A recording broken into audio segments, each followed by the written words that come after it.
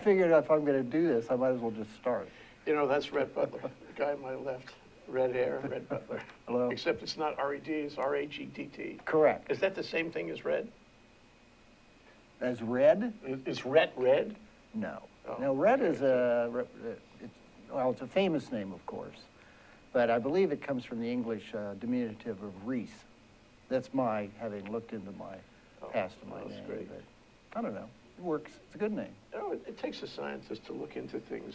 You know, as I was talking about the alloy before the show began, and wow, you know, Rhett knows a lot about the alloy.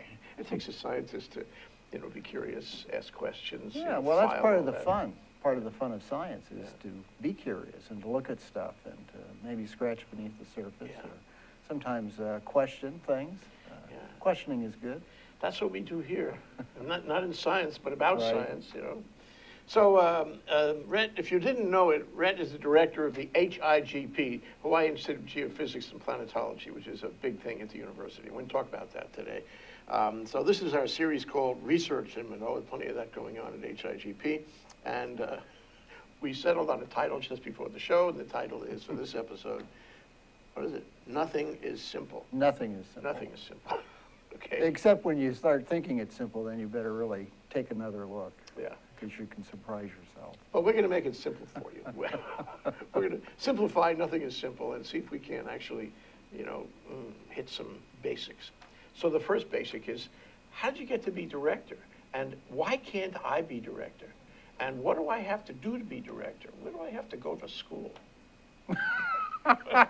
How do I be director? How do I become director? You have to have the dean walk into your office and say, I'm going to throw you a curveball here. And how would you want to be the interim director? Okay. Ooh, that's dangerous business. So our prior director, Pete McGinnis-Mark, was stepping down after 10 years, and they were looking for another director. And I've been involved in UH since '82, a long time, although I've spent a lot of time in Washington, D.C. doing work with the Global Seismographic Network. But I came back here in the 2004 and had been doing work in the global network and consulting stuff, and had an office at UH because I was been an adjunct geophysicist for a long time, and I have a lot of management experience. So all of a sudden, this director position opened up, and so Brian asked me if I would like to be interim director. And I said, it's an interesting gig. I'll try it out for a year. Your curiosity was driving you. Yeah, well, it's an interesting, I mean, having been at HIGP since '82, I mean, although it was HIG back then, yeah, I've always been interested, always. And so after sitting in the job and working with the faculty, and I didn't decide to just apply for the job. I waited for a long time, and eventually I said, well, you know, it's a great group. I can work with them. It's clearly really interesting stuff if you're all interested in geophysics like I am as a geophysicist. And so I applied for the job, and luckily they picked me. So now I am the director. So you probably had some credentials to go along with the request. Yeah. I went to, well, ThinkTech. I'm a techer. I went to MIT and Caltech, so I have a technical background, and scientist, geophysicist since, the 70s, a long time. I was at the University of Colorado for a while. Came to UH via one of the university professors here. George Sutton introduced me. He's a great guy who's passed. And after a couple years working as a geophysicist in the 80s, I was asked to be the program manager of this new global seismographic network. We had this network that was put in the 60s, all nice analog stuff.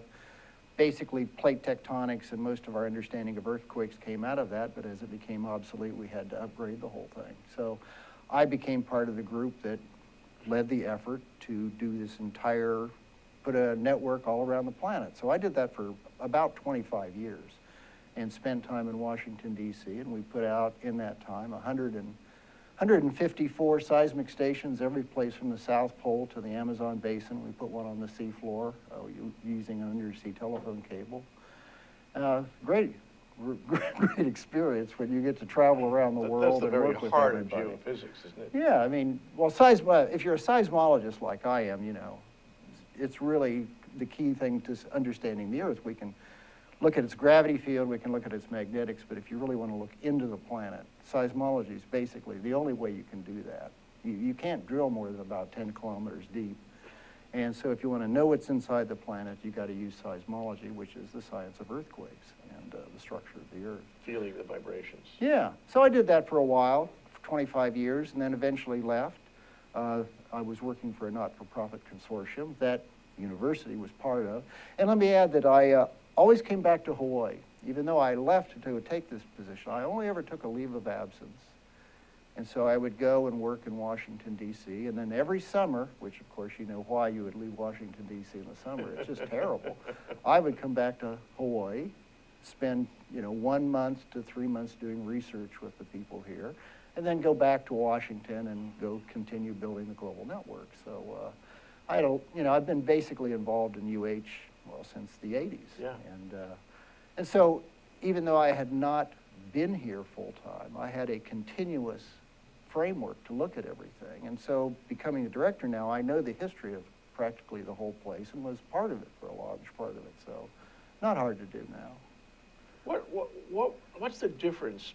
And gee, I have so many questions. What's the difference between geophysics and planetology? I know there's a big difference. One is here, one is there, for one thing. But why are they? What's the difference, and why are they lumped up in the institute? Well, recently, I mean, my own background, I've only been interested in the Earth myself. I mean, I was really focused geophysics, physics of the Earth. Feet on the ground. Feet on the ground. This is where we all live. This is important stuff. We don't understand this. We're trying to understand it. And I got involved actually on the planetary side of things prior to becoming the director, because there's this InSight mission to Mars, which is to put a seismometer on Mars. And I was asked by NASA to be one of the reviewers and on the board that oversees the project, because I had managed Earth's global seismographic network. So presumably I know something about how to do some things like this. And so I got very interested in Mars. And the long and short of it is, well, it's great, you can apply things to the Earth, to Mars, but once you start working in that area, there's a whole range of planetary issues that aren't all that different than what we have on Earth. It's just that you got to do everything in such a difficult fashion. I describe it as like, anything you do in the oceans is 10 times harder. It's 10 times more expensive. It takes 10 times as long. You name it, everything. Dangerous. Dangerous. But everything in space is at least 100 or more times. And so, yeah, it's really interesting stuff. And there's unique science, and it's really an application in many ways of just what we know on Earth. But we see things out in outer space that's, of course, different. And planetology, I kind of define it as everything outside the sun, and basically as far as you can see planets. And of course we have our own Institute for Astronomy that really focuses on stellar galactic levels. So we kind of have an interface together. It sounds like planetology is geophysics for other planets. Well, yeah, but we do more stuff. It's geochemistry, although I consider all of this in a certain sense parts of geophysics. Cosmetology? Cosmochemistry. Oh, cosmetology. I was going to tell you, my wife has a very good cosmetologist. This is out of, what was his name? Filipenko. Right. Do you remember when he came and he made jokes about cosmetologists? Well, some people think seismology sounds like cosmetology. I've had that before, so yeah, I appreciate that. Well, so now, HIGP, with all of that, from the Earth to the planets. Yeah, planets, exoplanets. And exoplanets, too. Yeah, I mean. An exoplanet is outside the solar system. Right, something around Alpha Centauri would be an exoplanet. That's a long way. Well, actually, Alpha Centauri is pretty close compared to most of the Relatively. stars. Yeah. We had a kid on this show who found an exoplanet. Really? He discovered one. Iolani Jr. Wow. Discovered an exoplanet. That's how I became familiar with exoplanets. Anyway, so HIGP is right there as you make that first turn opposite East-West Road. Yeah. I mean, off East-West Road. And it's right there near the engineering school, as I recall. It's that big building that's kind of like a big blue ice cube. Yes. And it's freezing inside, too. This is probably, with climate change, is probably a good thing. Well, we have all this fancy, really high-tech equipment, and you have to keep it cool. So sometimes you have to wear a jacket is that right? to work. Oh, yeah. That's great. And this is another good reason I have to walk study out. it. Yeah, every once in a while you got to walk outside and enjoy that nice humid tropical air, then go back into our little ice box. Perfect. So how big is HIGP? I mean, GP, can you give us, like, you know, a sort of a little walkthrough in terms of faculty and projects and so forth? Is it bigger, for example, than a bread box? Well, there's a whole building called the HIG building. When they established the place back in the, 57, they actually built a whole building, which is a really old, funky building, but I still like it. I used to have an office on the top floor. Beautiful view of Manoa Valley. Great. It's a really nice place. Now, HIGP is about 100 people, which is what I manage, and it's about 50 of them are faculty, and we have affiliate faculty. We have 19 or so graduate students that we support. They're part of the Department of Geology and Geophysics, because that's the academic side of things, and we're the research unit side of things. A bunch of great staff people, engineers. We have lots of undergraduates that we work in various ways, mentoring them and involving them in our Hawaii Spaceflight Lab. And it's a very broad place. I mean, it's really focused on, you say, geophysics and things related to planets or material in space, meteors and asteroids and all of that interesting stuff, and everything in between. So, but we don't do everything. I mean, I try to focus at least on the Pacific. It's a third of the planet. It kind of is a manageable size. And we don't have a lot of competition, you know. I mean, we're definitely, I mean, Honolulu's the biggest city in the Pacific. We're the biggest university. Right. It's a lot of nice turf. I mean, there's some nice universities on the edges and such, but we're right in the middle of things. So, what I guess I'd like to know is the relationship between HIGP and talking about the Department of Geology. That's not inside HIGP, that's outside. And yeah, we're all part of a School of Ocean and Earth Science and Technology, very large, school in the university, very successful scientifically. I want to mention that in Nature magazine, which is probably with Science, which is a US publication, Nature is British, the foremost scientific publications, our school, SOS, has been rated as in the top 15 in the world in earth science. That's great. Environmental science. And that puts us ahead of Harvard, Princeton, Yale, Oxford.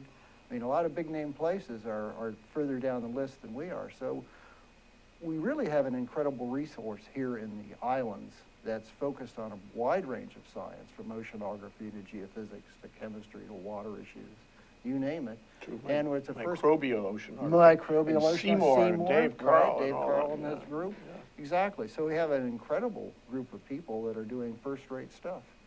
And part of the reason for me just becoming on here is to really carry that message forward, that the university really is a fantastic place. It's highly respected around the world.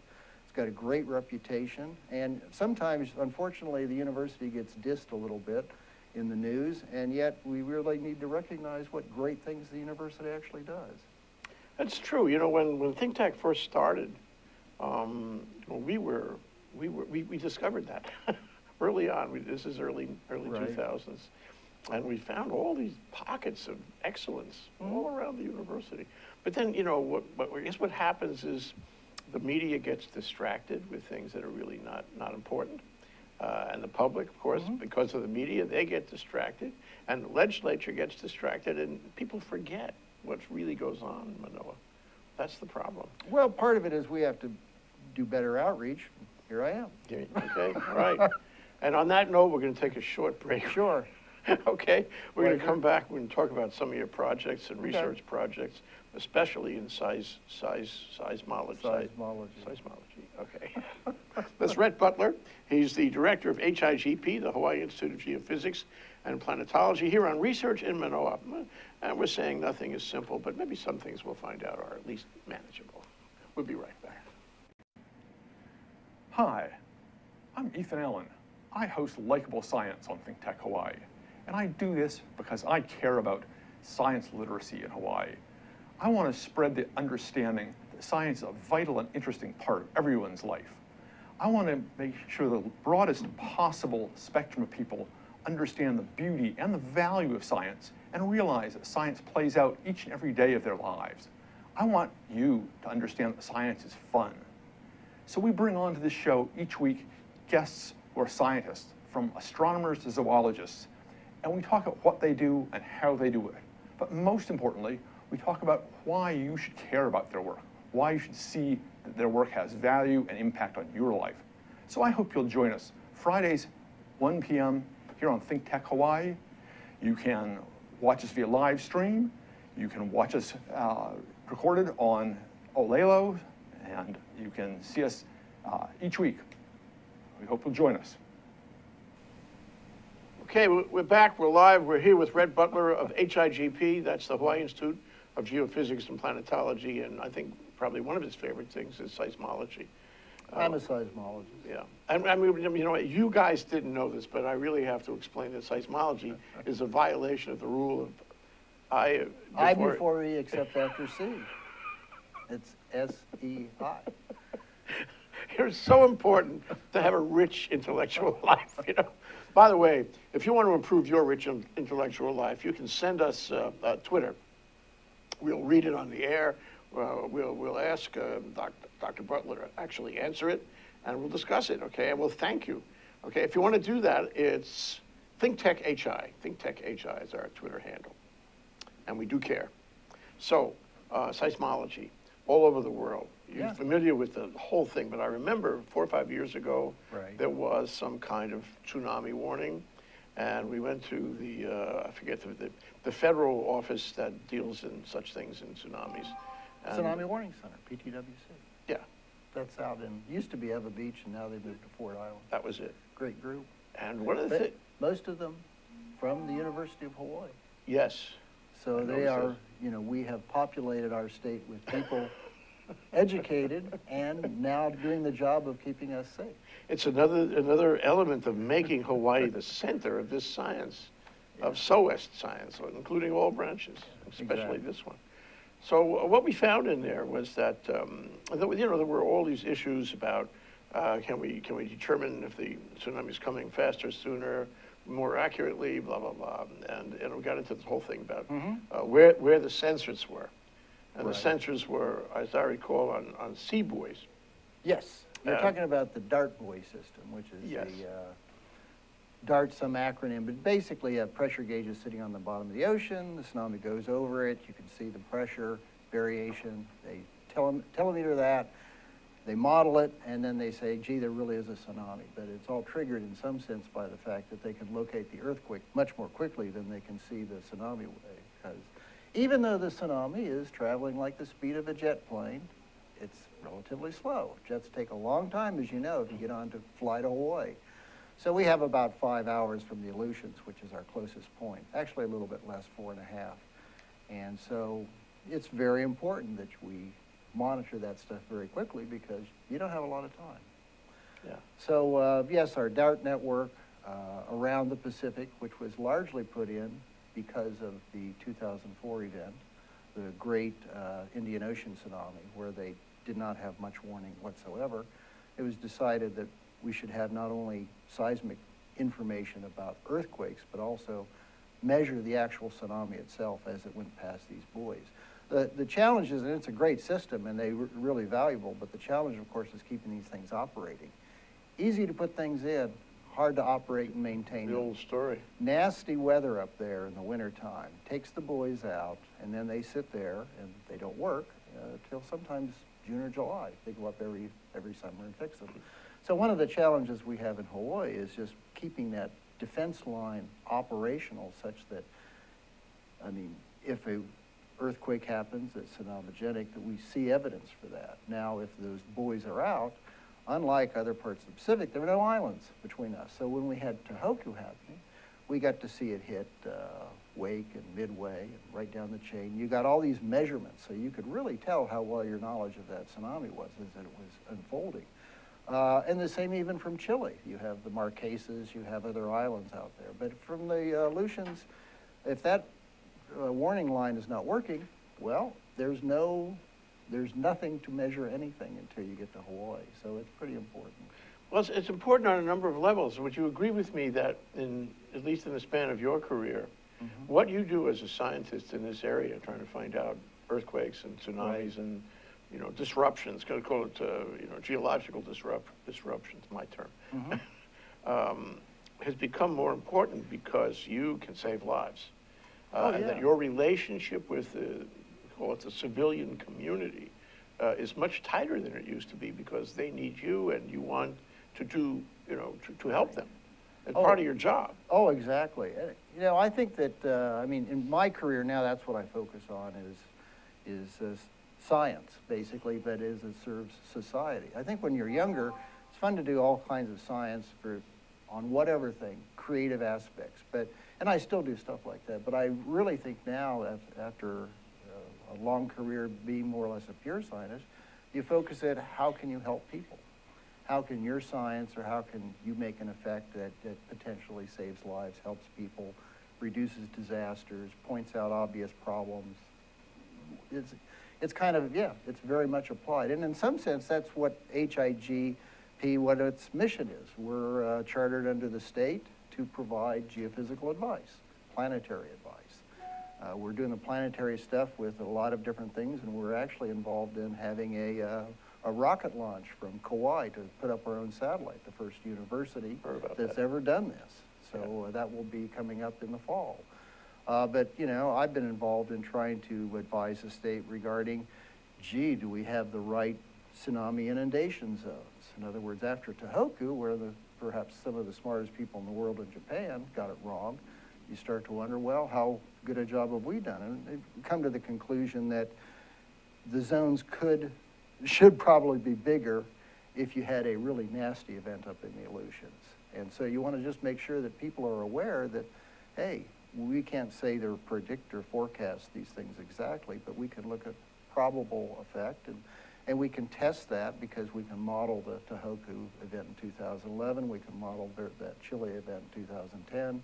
We have a pretty good idea how to model all of this stuff, and so once you know how big an earthquake you can get a pretty good idea on how big a tsunami and how much inundation, and then you can look at your inundation zones and say, hey, do they fit? And so now that state, and the state's quite advanced on this because I think we're further along than all the other states around the Pacific that have really taken this charge to say, well, let's really look at what these zones are and update things to make sure that we're current with our state of knowledge. And so it's been pretty nice that the state and the city have really been taken the lead on this. Well, I think they see you as the biggest source of assistance. Well, we try to help. Yeah. And that feeling of isolation, there's nobody else around. We're on our own. We have to have a relationship here.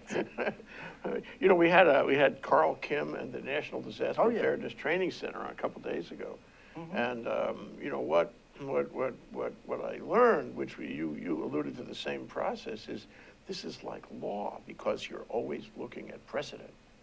Precedent is part of the scientific examination here. You want to find out what happened before. You want to see what variables have changed.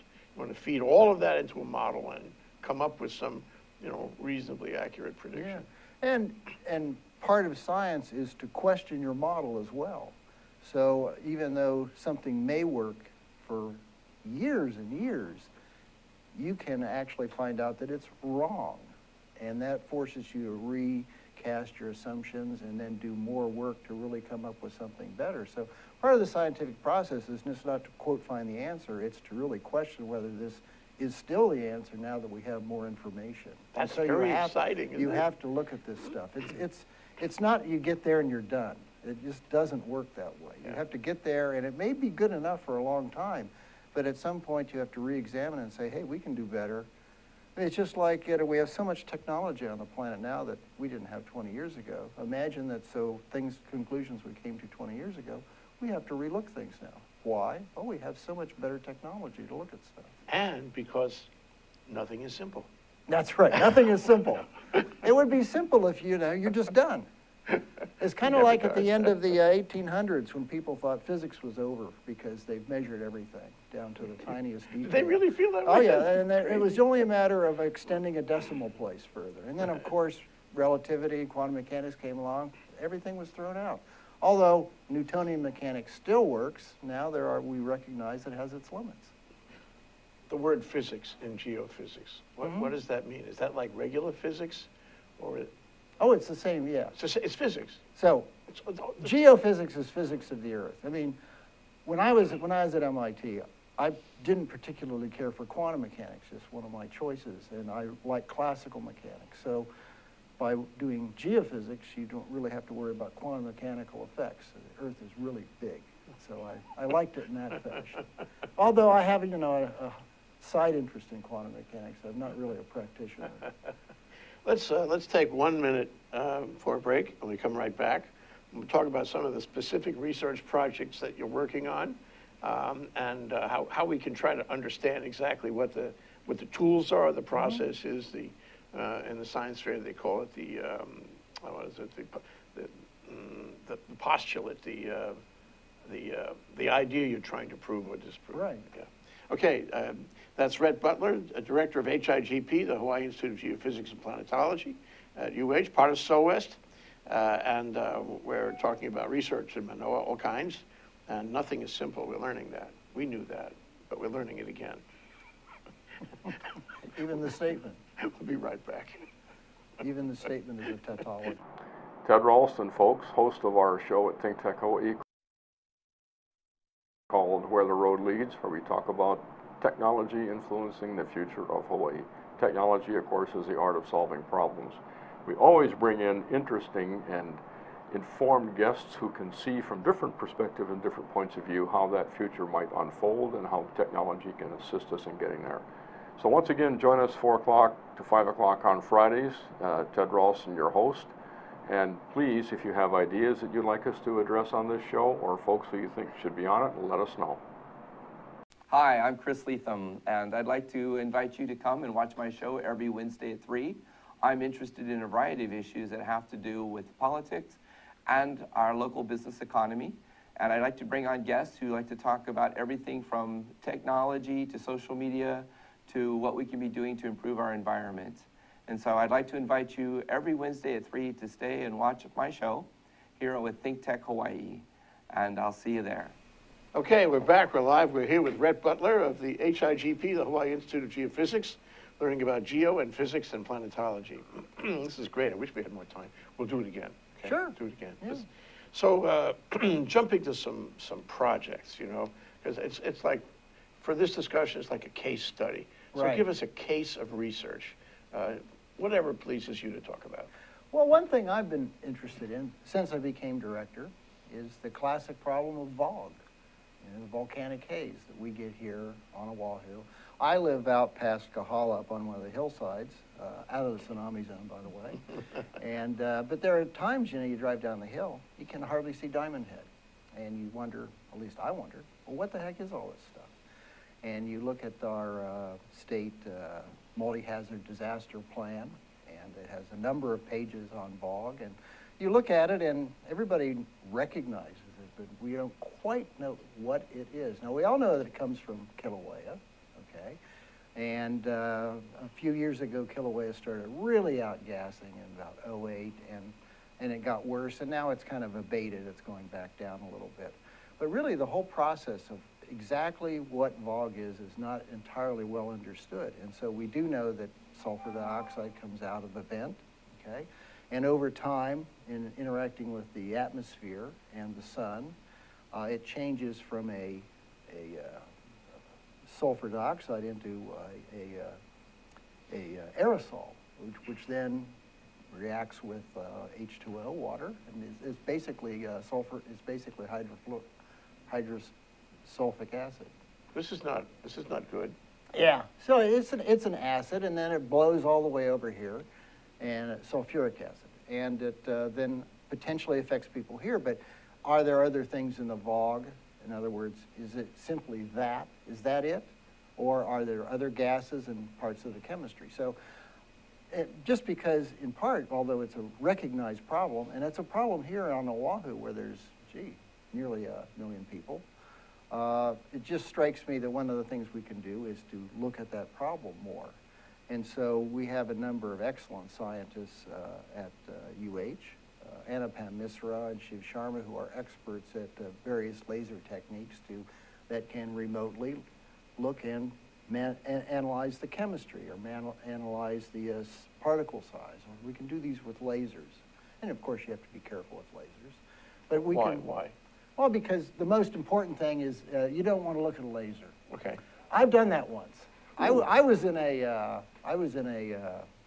meeting once on Okinawa, and some guy was talking, and he was, people. Just one of those directional. One of these directional speaker lasers. One of these little red lasers, and he flipped it around and it hit me in the eye, and I about fell out of my chair. It was the brightest thing I have ever seen. So never do that. Damage? Injury? No damage. But they could be. They could have been, but I'm just saying you have to be careful with lasers. Yeah, okay. So, they're not toys. Okay. They're serious. Anyway, but you can use lasers to remotely look at stuff. And so we want to measure, as the gas is coming right out of Kilauea, exactly what's coming out and how it's changing. And then we want to monitor how it changes from a gas to this sulfate, and then work with our Steve Bussinger at our Department of Meteorology, and then bring it and map it over here to the island. And Steve is already doing that, but he's not doing it in the level of detail that we can do so now.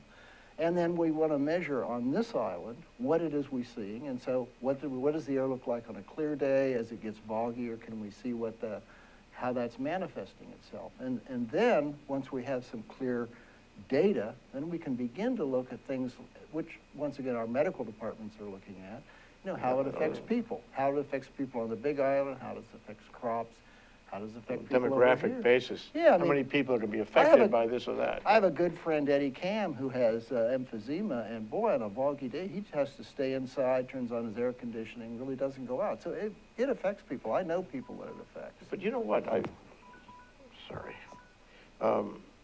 I left it on in the thought that it would sound like we were really in an important place doing important things. I turned mine off. Thank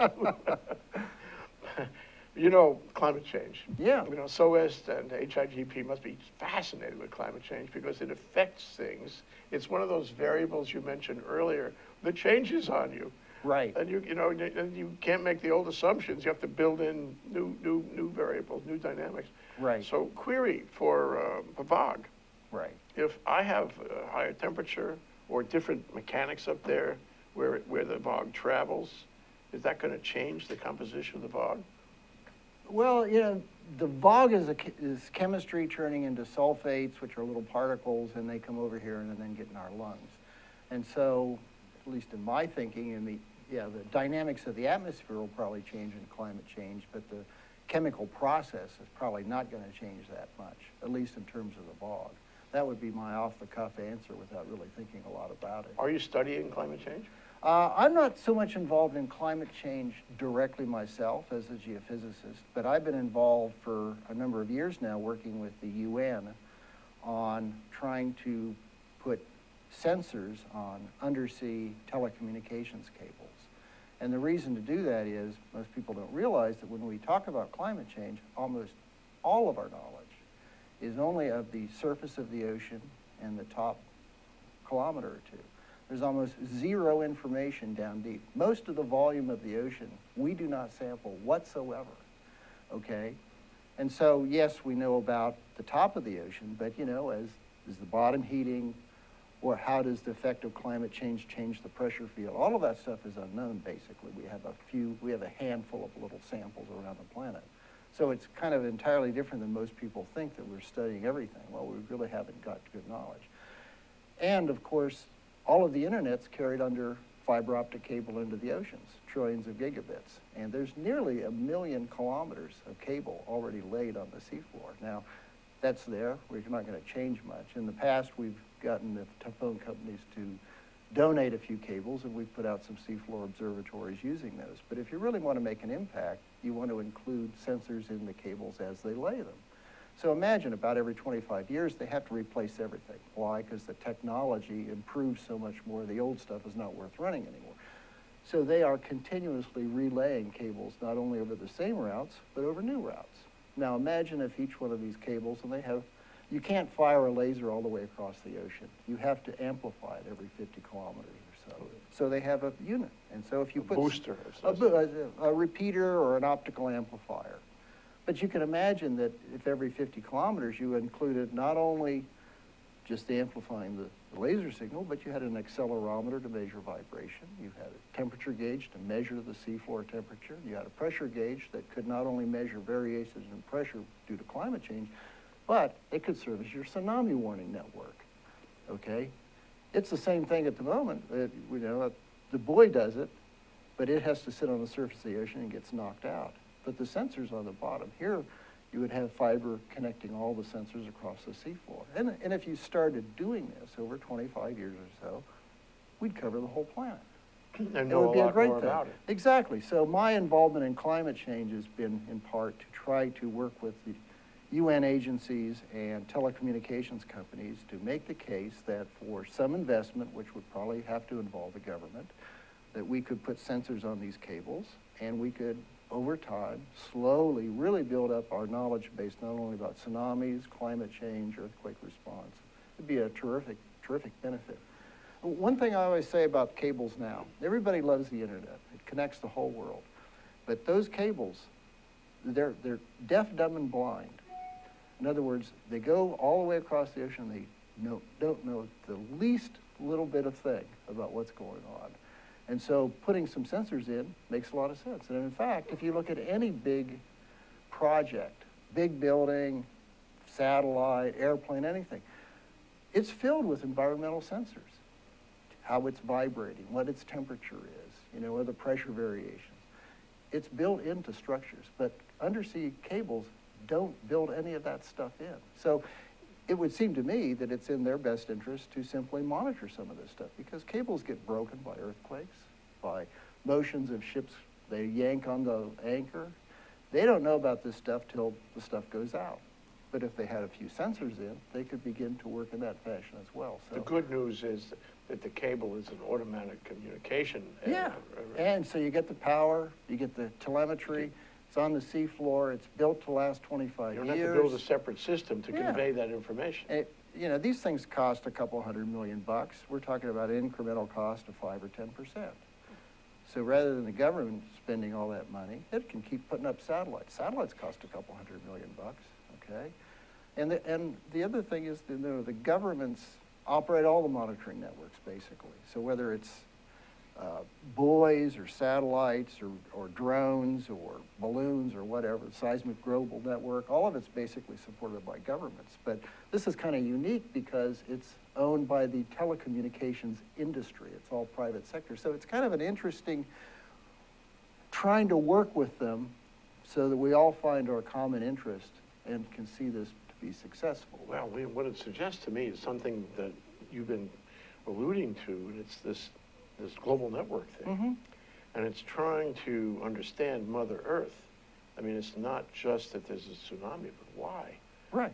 And how can we predict the next time? How can we trace back on the step of causation, find out what led to that? And if you have all the sensors, all the seismological sensors too, and on satellites and what have you, and if you get government and private industry to all put them in the same basket somewhere, and you make this huge big computer to read them all. I want it to be on your desk, by the way. I think it's only appropriate. You can tell a lot about our planet. And going down that path, don't you think, Rhett, that somebody someday soon is going to have at least a fair shake, a fair amount of that information, and will be able to tell how this planet is doing as a living, breathing organism? Is scary in some ways. It sounds simple.